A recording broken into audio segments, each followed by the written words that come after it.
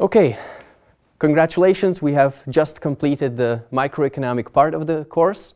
In the next few chapters, we will not be looking at individual parts of the economy. We will look at the overall economy, output level, prices, productivity at the aggregate level. And if the amount of analytical material was over your head in the last few chapters, then the good news is that in the next few chapters, the methods that we will use will be completely different. We will not be studying advanced analytical models. There won't be any numerical or logical material. In the next few chapters, we will look at definitions of aggregate output, aggregate income, price level, productivity, unemployment, and so on. So you can take a deep breath now. We will study a completely different set of topics, and we will use completely different tools in the next few chapters. Okay, so let's delve into the discussion of aggregate output or aggregate income in the economy. So you should think that when we encounter an economy, the first thing an economist would be interested in is how large is this economy, or how rich is this economy, or how much economic activity takes place in this economy. And it turns out that we can use the same number to describe the amount of economic activity, the amount of production, incomes generated, and the amount of expenditures in the economy. So we can say that we can use the same measure to describe aggregate output, income, and level of expenditures in the economy. We will say that gross domestic product is a good measure of these variables. And later in the lecture, we will say that the gross domestic product is also the best single measure of people's well-being in a particular economy. Okay, and here, once again, this should not be completely new material. We've discussed the flow of resources and flow of money within an economy before. In Chapter 1 and Chapter 2, we discussed the circular flow diagram, and we said that under some reasonable assumptions, if we have a simple economic system with consumers, producers, maybe government, banks, and other entities in the economy, all the flows of resources in one direction should be followed by flows of maybe other kinds of resources in the opposite direction. So here you should think that under some simple assumptions, the amount of resources used up in the economy should be equal to the amount of monetary flows. So the production level and consumption level should be the same, and they should be the same as the expenditures recorded in the economy. And we should think that expenditures by one party in the economy is also a receipt or income by another party in the economy. So we get even in Chapter 2, when we discussed the circular flow diagram, we got the equality of flows of resources, flows of money, and incomes. And as a side note on this topic, if there are problems in the economy, such as uncompensated amounts of consumption because of negative or positive externalities, or if there are outflows or inflows away from this simple self-contained economic system, such as if we have imports that are not followed by exports, perhaps these equalities may not be valid. Okay, so gross domestic product is defined as the market value of all final goods and services produced within a country in a given period of time. It's a very neat definition, and I want you to think that each word or each phrase in this definition is important. GDP is the market value, tells us that we are evaluating the amount of output or amount of activity using market prices. The government doesn't set prices at which economic activity should be valued. It's the market itself that determines the value of all activity. We are including all goods and services produced in the economy, and we are only looking at final goods. So we are not looking at intermediate products that will be used in the production in the later stages. So for the calculation of the gross domestic product, we completely ignore resource markets and intermediate good markets. We are talking GDP includes all the production that takes place in the economy, not necessarily all the sales that take place in the economy. So it's important to distinguish the time when a product was produced and then when it was sold. On the next slide, we will say that if a product was produced in a previous year, even though it is sold in the market today, this activity will not be recorded in this year's GDP. It will be recorded in the previous year's GDP. You may think that this accounting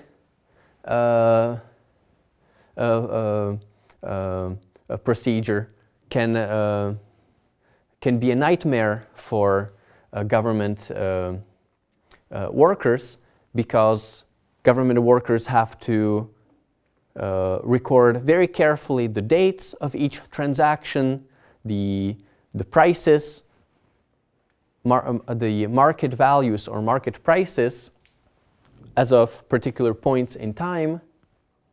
And if the government doesn't carefully record these different timings and different values over time, you may think that GDP could contain errors.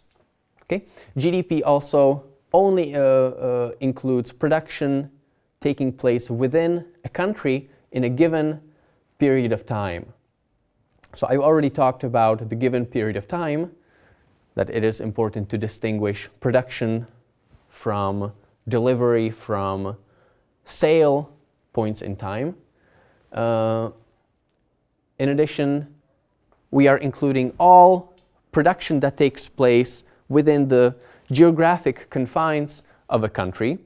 So even if a foreign company or foreign individual produces good or service within our economy, this production is included in GDP. If our national produces output in a different country, it would not be included in our country's GDP. It would be included in the GDP of the other country. Okay? The components of GDP.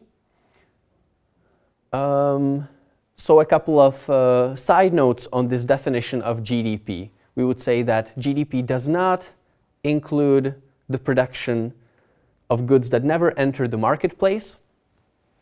So the only way to record production is if there is some record of this output being transacted in the official economy.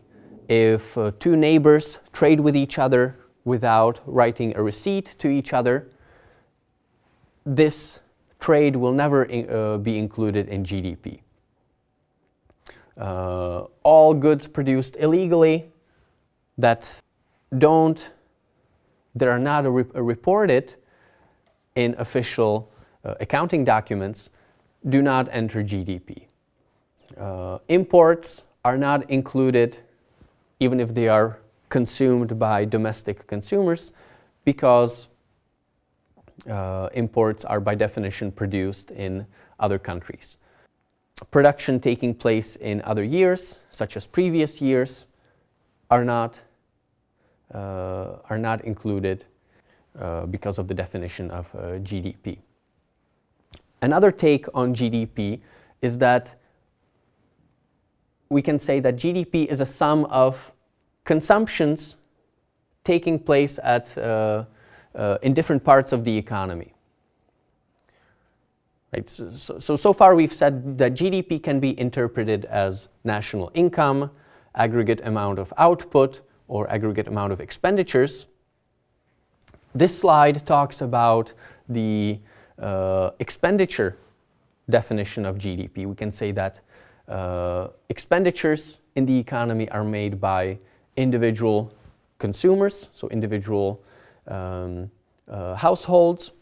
There are expenditures or consumption taking place at companies and corporations. Then there are expenditures taking place in the public sphere. And finally, expenditures by foreign consumers. Okay? So generally, when we write the GDP as a sum of these four components, a good idea is to interpret it as the consumption by households, consumption by companies, consumption by government, and consumption by foreign consumers. But you should think that the definition is not so clear-cut. Investment doesn't have to take place at companies. Even government and even individual households invest.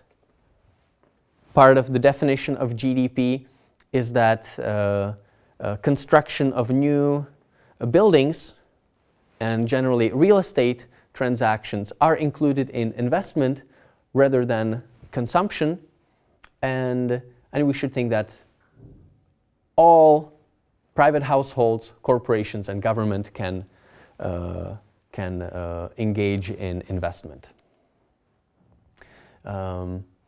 So what is GDP? GDP is the current market value of all the goods and services produced. That means that we are using current prices, and we may think that, well, between 2 years, even if the level of output didn't change, but simply prices changed between the 2 years, we would record an increasing GDP.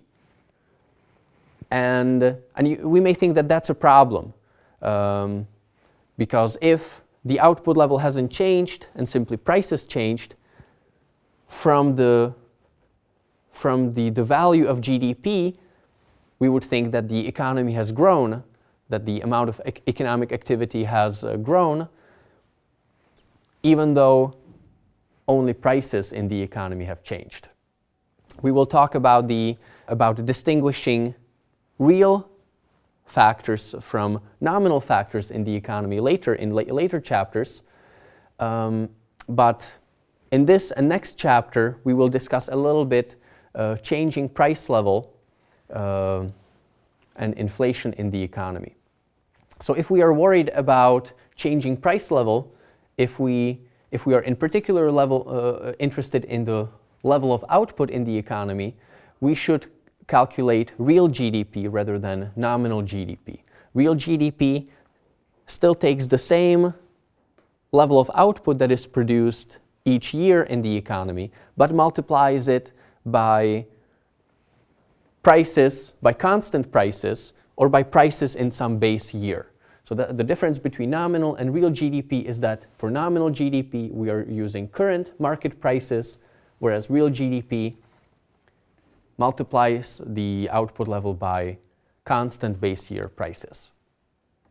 And to get a sense of how prices in the economy increased over time, we can calculate GDP deflator as the ratio of nominal to real GDP times 100, And we would say that if GDP deflator is greater than 1, then prices have, if GDP deflator is greater than 100, prices have increased in the economy. If this is less than 100, prices have decreased between 2 years. If we compare the nominal and real GDP for the Korean economy, notice that there is a base year. In this graph, the base year is year 2000. In that year, both the nominal and real GDP are the same. And in all future years, nominal GDP is above real GDP. And in all previous years, real GDP is above nominal GDP. That should be intuitive. And here you should think that because nominal GDP is greater in this part of the graph and always smaller in this part of the graph, that implies that in all of these years, the inflation in the economy was positive. So prices keep increasing in Korea over time. The final slide on chapter 23 deals with the idea that GDP measures well-being of people in the economy. So you should already think that GDP or GDP per person, GDP per capita, measure the amount of activity that takes place per person in the economy. Is that a good measure of wealth or well-being? For various reasons, we may think that there are some limitations to this definition. One, GDP only measures new activity taking place. It only measures the production taking place today rather than production taking place in the past. So if people get some benefit, some utility from consuming goods that were produced in previous years, GDP will not account for that source of utility to the extent that consumers get value even from goods that have zero market price, such as leisure, clean environment. GDP will underestimate the utility of people to the extent that there is a production taking place outside of the official markets. Again, GDP will not account for that.